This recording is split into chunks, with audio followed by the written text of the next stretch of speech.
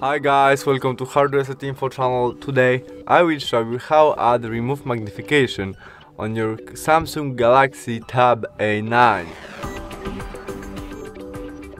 To add remove magnification, our first step is swipe up main menu and go to the settings. In it, we scroll down to accessibility position and visibility. Now we go to the magnification, and there we can turn on turn off this function. We switch on and click on it.